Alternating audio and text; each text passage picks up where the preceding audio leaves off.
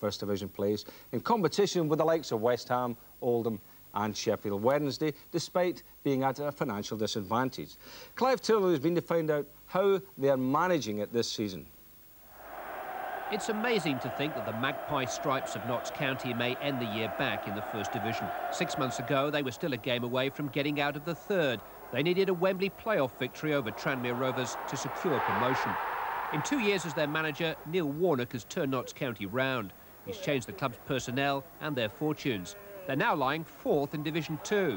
What he can't change, though, is their image. With average gates of just 7,500, County remain unfashionable promotion contenders. I think we've played everybody and we haven't got anything to fear. But I think when you look at your West Hams and your Sheffield Wednesdays and one or two of the other top clubs, the squad, the sort of money that they've got, they have to have an advantage over you. So you shouldn't really be on the same platform. But it's funny, like Greavsie said, it's a funny old game, isn't it, really? And when things start rolling, it's very difficult to stop sometimes. County's current role owes much to the 2 signings Warnock has made this season. Midfield player Paul Harding and striker David Regis cost him just £85,000 from non-league Barnet. Since they came into the team together 2 months ago, Notts are unbeaten. Harding's eye for goal at Barnet alerted Warnock to his potential, but the player's eye for business almost got in the way of a transfer. He could earn more as a plasterer and part-time footballer. Financially, was it a difficult decision to make? Yeah, definitely. With my work money and football money, I was earning a good screw, definitely.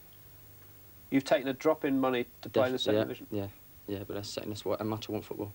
Regis's footballing ambitions are following the family footsteps of brother Cyril, maybe the best advertisement of all for investing in non-league football talent. David's own talents have already yielded 6 goals for County. So many players now have come through non-league and played for England and whatever, and yet clubs are still afraid to take that risk, which I find crazy, really. I mean, my brother comes from non-league football, Alan Devonshire, you can go on for ages, can't you? A number of players that have done and gone on and played for their respective countries, and still managers, they want to see a player 1,000 times before they make a decision, which is crazy. A lot of managers were looking at them and decided against it. Paul Harding has had more clubs than I have. When I was a player, I had 8, and people, you know, sort of warned me against taking him.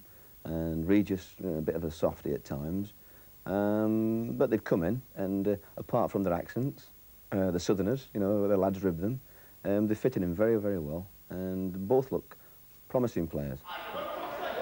Warnock made his name steering Scarborough out of the non-leagues. Some of the no-holds-barred training sessions he brought out with him will certainly raise establishment eyebrows. This is not a manager who believes in mollycoddling his players, as they discovered when he took them on a mid-season break to the seaside recently. Unlike Barnet, we thought we might have been staying in a top-class hotel. We pulled up outside a guest house in our cars, and, you know, we thought we were just having something to eat or something, you know? Anyway, when we got inside, my room's right at the top. I had a double bed, and I had the 2 young lads with me, Tommy Johnson and Mark Draper. They had bunk beds, believe it or not. And everyone was in hysterics. It was so funny. Johnson and Draper are 2 of the budding talents that are packing Meadow Lane with First Division scouts every week. Warnock believes that Draper here will play for England within 3 years. He may not be the only one if Notts County's homespun starlets are promoted to the First Division this year. If you've got money, you spend it. And I'm never afraid to spend money. But at this moment in time, I don't look at Forest and envy anybody. I don't look at any other club, Manchester United, Tottenham, anybody. I think that they would probably look at our lads, some of our lads, and envy us. Because the one thing you can't buy in football is team spirit and results. And a lot of people would like to put a price on that. Well, if your results continue, you're going to be playing against those teams next season. If we're not careful. But it's a good story, Jim. I like to see that team getting back up there. It's incredible that they are unfashionable to a degree. But I mean, when I first started working in the Midlands in the early 80s, they were in the First Division then. Of course they were, yes. With Big Kilcline and Pedro Richards, Chidozie, Christie, McCullough. And Justin Fashion. Yeah. So they had a good side and they produced good football, and I don't see any reason why Neil Warnock can't produce the same with this particular side, apart from a racist remark against Southerners, Neil. The County are away to Oxford today. Right, Friday night...